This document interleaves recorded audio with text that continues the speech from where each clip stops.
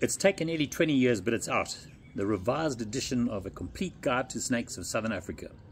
So the previous edition came out in 2004 and sold incredibly well.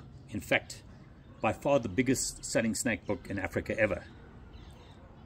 So some people have asked me what's different between the revised edition and the previous one.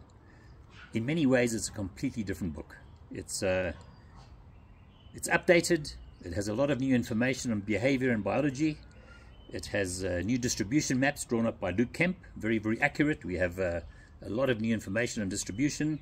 We've updated a lot of the line drawings, close on 800 color photographs supplied by over 50 photographers. The photographic section is just phenomenal.